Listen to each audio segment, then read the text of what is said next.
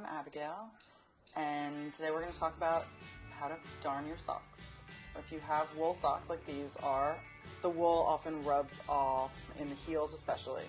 They're pretty easy to fix. So all you need is some yarn. I brought yarn that matches exactly, but just for the purposes of the video, and also because they're my socks and I can do whatever I want with them, I brought some contrasting yarn, and this is a darning egg. The darning egg kind of mimics the shape that a heel actually would be in there. So I'm going to take my yarn, so we're going to thread the needle, which is always a little challenging, but we got it. To start with here, you're going to end up making a square around your hole, like maybe like 1/4 of an inch on either side, to make sure that the stitches that we grab are not falling apart and not going to like become part of the hole. So we're going to start over like, you know, like 1/4 or 1/2 an inch on the outside, both directions.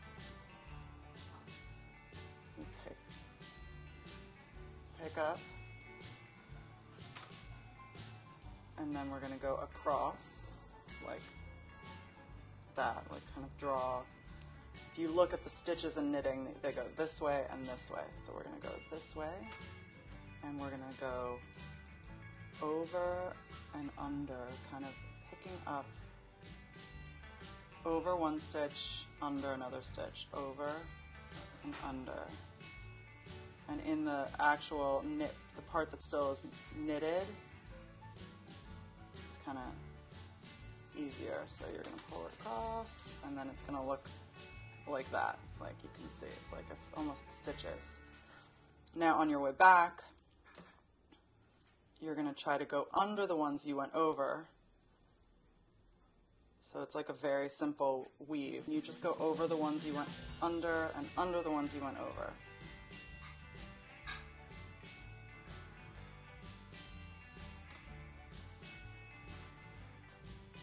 So now here we are in the actual hole. We're going to make sure we pick up stitches that are a couple stitches away from the hole. So, and now we're coming back this way.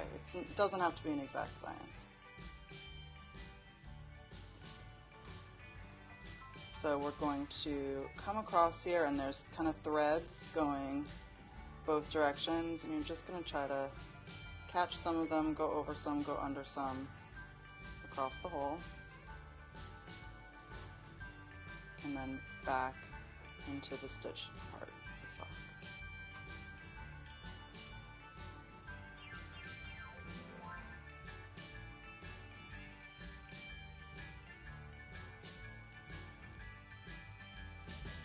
So now I've done back and forth this way, the whole hole and a little deeper than the hole, a little past it and started a little before it.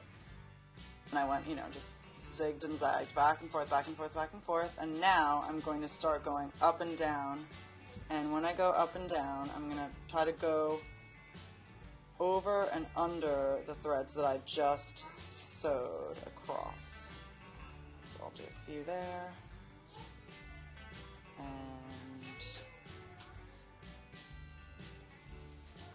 And again, I'll go like a little past. Then you're gonna, go just a little one stitch over and then pick it up. Now I'm gonna go under the one I went over and over the one I went under. Doesn't really matter for this part because we're still in the sock, not in the hole.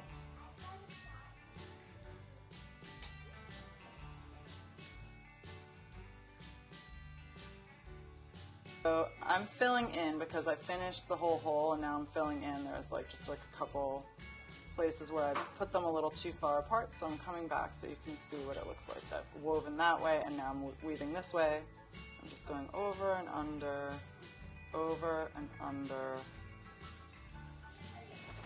all the threads. And I'm just, catching it over here, coming back.